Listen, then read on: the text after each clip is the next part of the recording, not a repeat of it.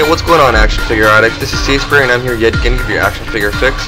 I'm going to do a series of reviews for you guys in the next little while. We have Marvel Legends Wave 1. It's the revamp of the Marvel Legends and whatnot. We have 7 figures.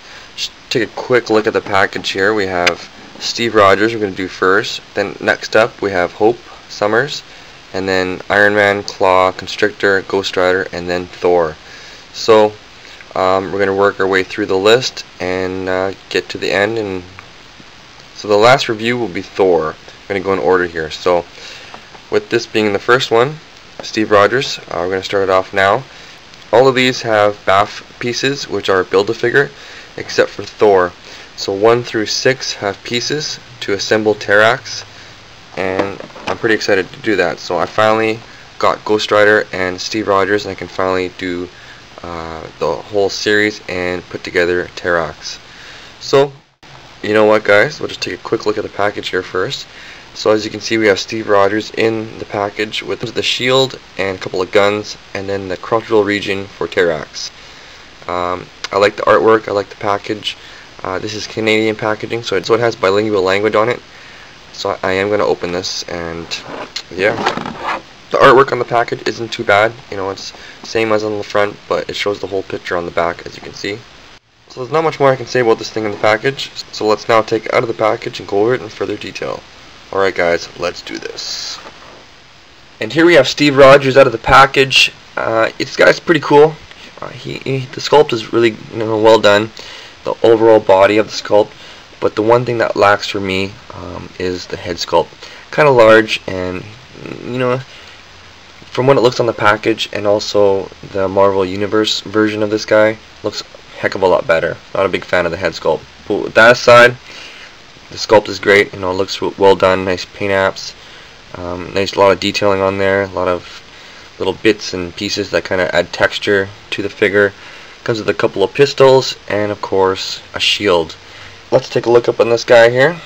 I'll take all of his stuff off and I'll put it back on and show you guys what it looks like. But for now, we'll just leave it on, do a 360, kind of show everything on him. You can see the nice shiny shield. Pacha, pacha! Turn this sucker all the way around. And then let's go closer up on this guy. You can take a look at his ugly mug. His huge, oversized head. The sculpt is good. The paint apps are good. The detailing is good. But it's too big, I think. It's just, it's a little bit too big. They should have downsized it just a little bit, in my opinion, but that's my own opinion. You can have your own, and if you like it, more power to you. Leading into the chest, you got the stripes and the star, navy blue costume with a light tone in there, and you got a little bit of like detailing in the muscles and around the edges of the different points of his body parts.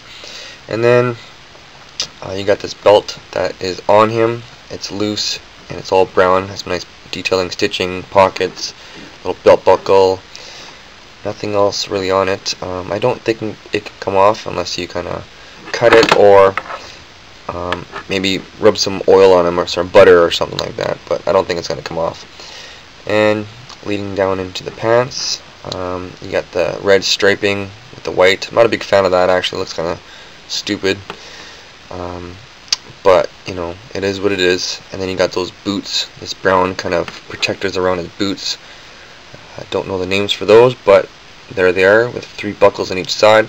And actually, I forgot to mention, he has these brown gloves on his hands, some nice stitching in there, and you got the little buckles on his wrists and stuff like that.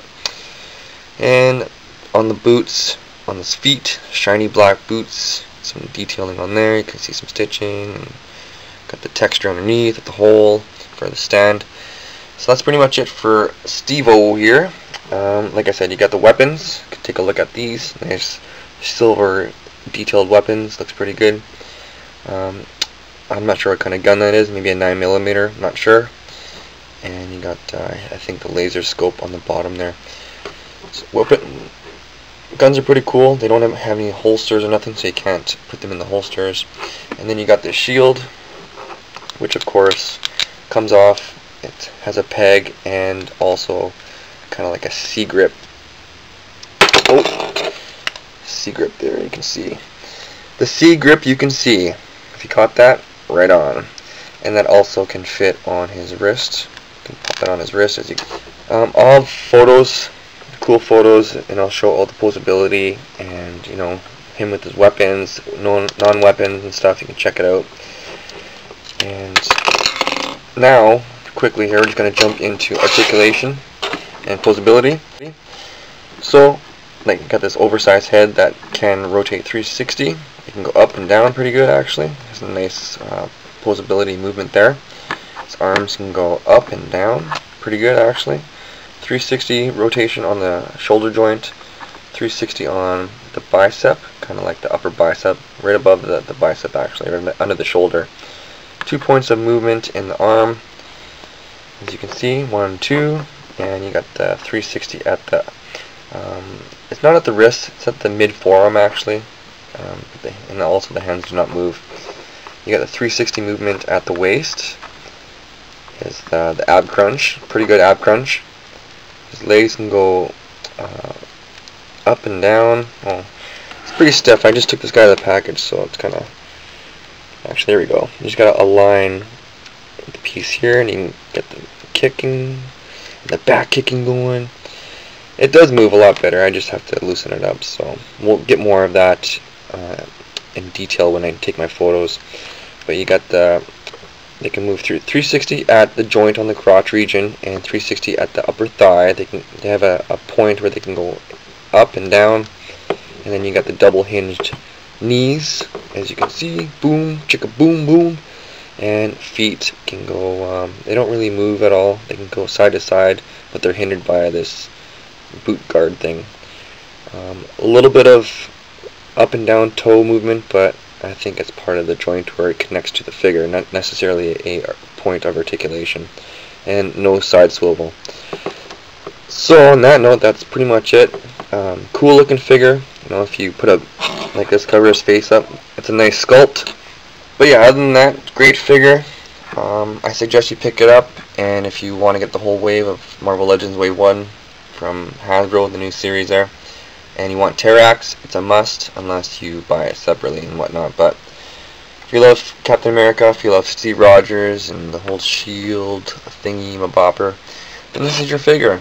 But I would say there are better Captain America figures out there, but as a Steve Rogers 6-inch, I'm not too sure if there's any other that exist other than this guy. So you got the shields, you got the pistols, you got the figure, and then you have the piece for TERRAX. That's pretty much it. This is C-Spray. Thanks for watching the video review on Marvel Legends Wave 1 Steve Rogers. And this is C-Spray yet again, like I just said. Biggity bam, biggity boo.